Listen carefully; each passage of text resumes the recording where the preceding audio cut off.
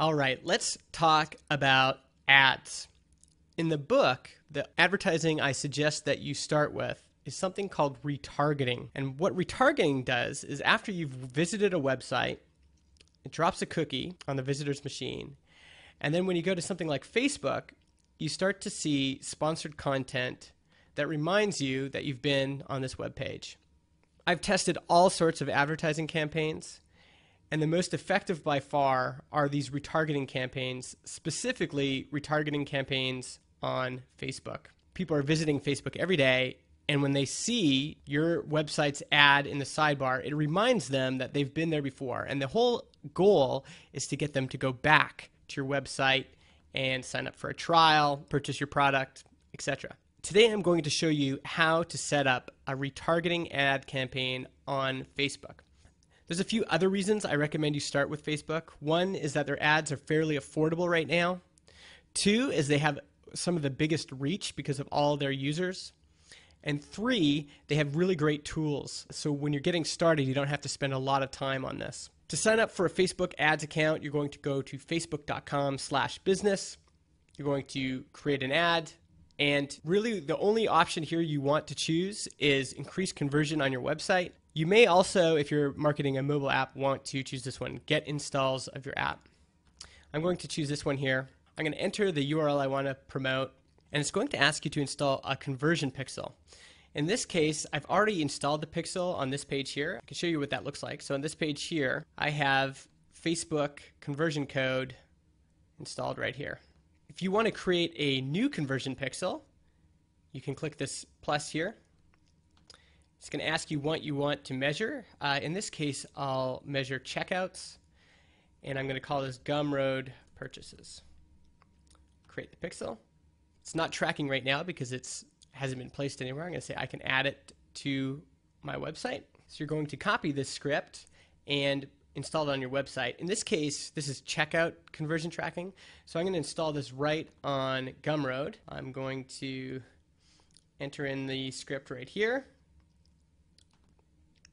I'm going to choose all products, and I'll save that. So in this case, my tracking pixel won't become verified by Facebook until someone clicks on a link in Facebook and buys a product on Gumroad. So I'm going to continue. I'm going to give this campaign a name, Marketing for Developers. And the next step is to choose an audience. Now we could just browse Facebook for general audiences. One in this case would be software developer.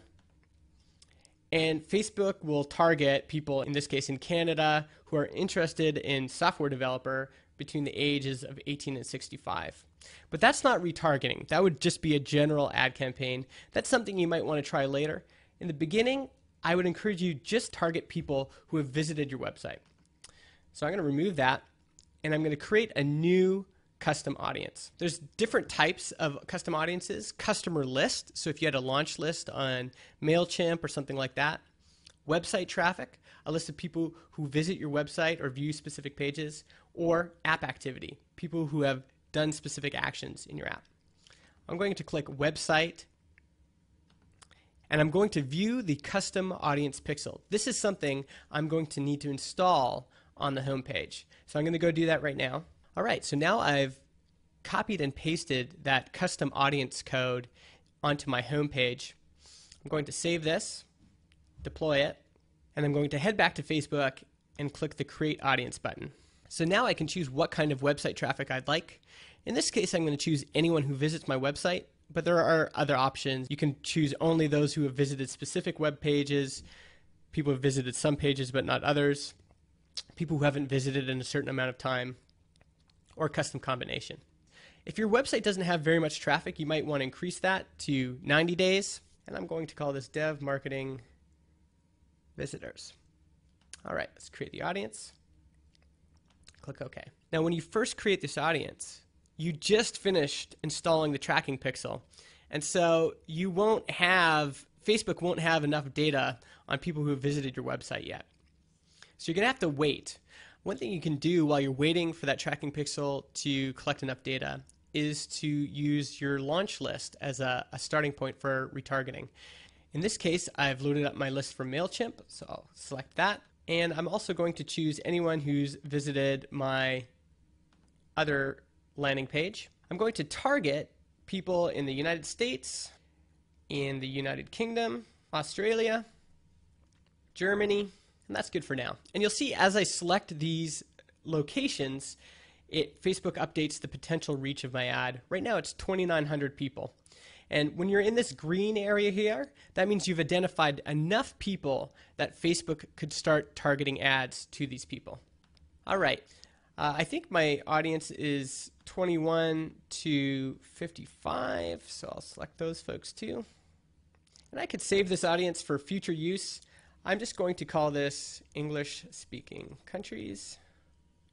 Now, how much money do you want to spend? There's two different trains of thought here, and it really depends on how much money and how much time you have. On one side, some people prefer to set a really high daily budget, like $200 per day, and really work on seeing what works and iterating quickly.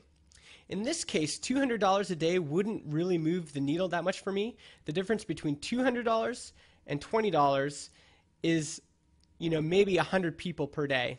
Probably not worth the additional expense. If I had more than 1,800 prospects that Facebook had identified, I might increase the budget.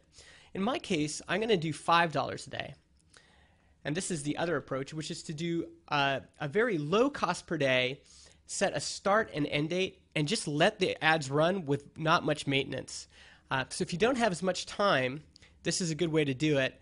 You're not going to learn as quickly, but you'll at least get some information back. So I'm going to say start and end date. My launch day is on 15th, and I only want to do about a week worth of ads. So I'm going to spend $180 total to just see, does this generate any sort of sales for me? So I'm going to optimize for clicks, and I'm going to actually let Facebook determine the most clicks for the best price. If you really want to manually set this, you can set your own max price you'll pay for a click, but I'm going to choose this option here. Now I'm going to give this ad set a name. All right. Now I can choose how I want my ad to look, and there's a couple different ways you can do this. You can choose a single image or a video, or you can have multiple images in one ad. You might use multiple images if you wanted to have multiple screenshots. I've actually found it more effective to just choose one image and have multiple versions of that image running side by side. So I'll show you what that looks like. I'm going to remove that one there, and I'm going to add a few images here. So in this case, I'm just going to test different colored backgrounds for the ads. So I have this picture here. By the way, you can't have very much text in the image that you upload. So be aware of that when you're uploading screenshots. You also can't get around their character limits by putting text in the images because they will automatically detect those. So here I just have a nice feature image. You can see what it will look like down here on the side. If you're going to be using the desktop newsfeed, you're also going to need to connect your ads to a Facebook page. If you really want to save money, I'd recommend just going with the desktop right column. So this really depends on your budget. Generally speaking, desktop right column are the cheaper ads. I'm choosing not to focus on mobile because I don't have a mobile app, but if you have a mobile app, you might want to turn that one on. I don't use this audience network. I find it doesn't perform very well. In this case, I'm going to target the right column, and I'm going to keep my headline, marketing for developers, and then I'm going to say a guide to marketing your software, apps, and digital products. Okay, so my ad is basically done. I can see what it looks like here. I've got my headline, I've got my text, and I'm going to put this live. So I'm going to place order. Right now it's in review. Ads are usually reviewed and approved or not approved within minutes. The longest I've seen it take is about an hour. So I'm going to click continue. And now it's saying my ad is pending review. And that's it. That's how you create a retargeting ad in Facebook. Again, you don't have to spend a lot of money. And I think it's a good way to dip your feet into the world of advertising. This also sets you up for doing more general ad campaigns down the road. So if you see something is performing really well as a retargeting ad, you might want to try it as a general Facebook ad as well. All right, so how do you evaluate the success of your advertising program? Well, to do that, you're going to need to know the lifetime value of a customer. You can use an online calculator like this to determine that. And let's go through a few scenarios. If you have a mobile app, your average lifetime value might be 99 cents. The repeat purchase rate might be 2. And customer acquisition cost might be 0 right now if you're not doing any advertising. So let's see what it calculates here. So your estimated lifetime value for a mobile app is $1.01. So in order to make an advertising program work for you, you need to get conversions cheaper than $1.